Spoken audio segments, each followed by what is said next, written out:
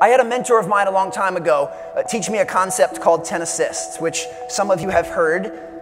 And 10 assists is you wake up every single morning and you can choose to either put 10 pennies in your left pocket, or if you'd like, you can wear 10 rubber bands on your left wrist, or if you're more of a fashionista, you can get some nice bracelets. But you'll have either 10 pennies in your pocket or 10 bracelets on your wrist. And every time you give an assist to one of the two groups that I mentioned, someone that's on our team or someone that we serve, you take 1 penny out of your left pocket and you put it in your right pocket. Or you take 1 rubber band or bracelet off of your left and you put it on your right. And an assist is anything that you do that adds value to their life. Anything you do to make their job easier, to be a good teammate, would be considered an assist. But here's the rub. You can't go home until you've given out 10 assists.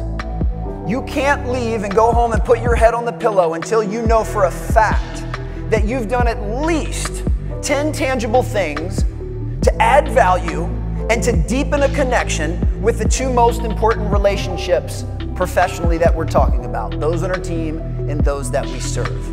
Now that needs to be something that we make go viral. I know when we talk about social media, everyone's worried about likes, everyone's worried about clicks and views. Let's not worry about that. If you want to continue to build an unbeatable team, which you guys are doing, let's make that contagious. Let's hold each other accountable to the fact we will always do a minimum of 10 things to deepen the connection in the two groups that matter most to us.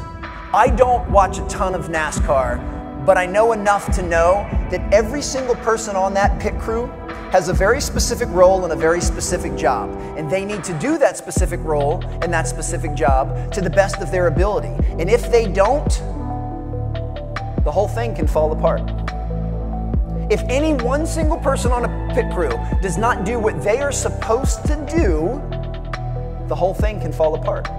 And I want each of you to view your role in the exact same light. See, similar to a pit crew, I believe that a team is very much like a jigsaw puzzle. Every single piece matters. Every single piece matters. If there is one piece missing, you can't finish the picture. And each of you has to take that much pride in your role.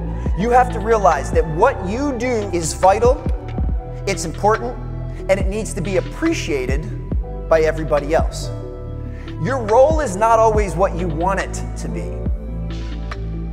Your role is what the team needs it to be for the team to be successful. Now, in a perfect world, there'd be as much alignment as possible between what you love to do and what you're good at. That would be the ideal role for you to spend most of your time doing what you love and what you're good at. And that would be a perfect world. But as you all are well aware, we live in a practical world, so it's not always perfect. So you being able to say that even though this isn't my favorite thing in the world to do, I have other people that are counting on me to do this to the best of my ability.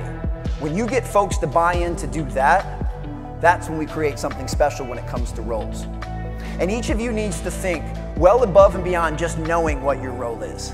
You guys are a sharp group. I know you know what your role is. But where you have to actually ask yourself a question when you look in the mirror is, are you truly embracing that role with everything that you have? And do you do everything in your power to star in your role? I know there's big roles, there's small roles, there's all sorts of different boxes on the org chart. I get it. But all you have to worry about is guard your yard. In your yard, are you doing everything you can to add value to the North Star and the mission that you all are collectively trying to accomplish? In order for you all to truly get there, and to get there as efficiently as possible, I need every single one of you to be able to look in the mirror and say, yes, that's what you do.